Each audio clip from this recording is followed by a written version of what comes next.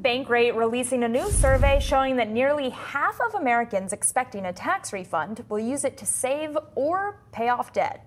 For more on tax season and tips to manage that debt, joining us now is Bankrate Senior Industry Analyst Ted Rossman. And Ted, before we get into the tips, I am just curious about your perspective on the consumer, because we talk about this economic data all day, every day. We're not necessarily seeing this debt-ridden consumer that's no longer spending. So help me understand what's going on. Yeah, I do think the consumer's hanging in there better than expected, but I think it's also one of these all news is local kind of issues. You know, people say credit cards are like power tools. They can be really useful or dangerous. It's all about how you use them.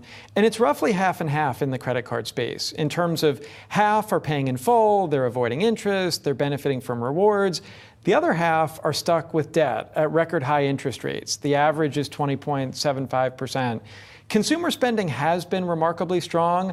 I am starting to hear signals, though, that we're starting to reach a tipping point, maybe. You know, maybe this year there won't be as much travel, there won't be as much dining out. People are starting to rein in the budget a little bit. 20.75%. That is just an astonishing number. That 50-50 proportion that you mentioned, how constant has that remained over time?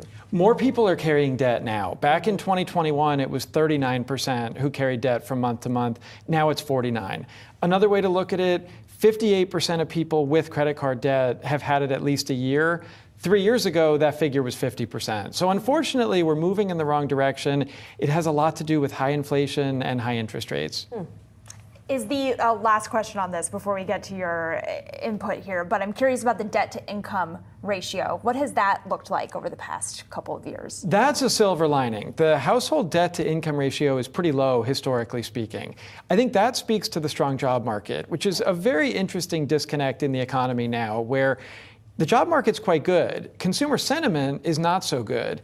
I think it's really because inflation is just eating up people's wage gains. But this is one thing that has kept people mostly on track. Now, credit card delinquencies have gone up quite a bit. They've doubled in the last 2 years. But they were artificially low during the pandemic, and banks don't seem overly alarmed. So it's a little bit of the best of times, worst of times in the credit card world. It depends where you are on that spectrum, I would say.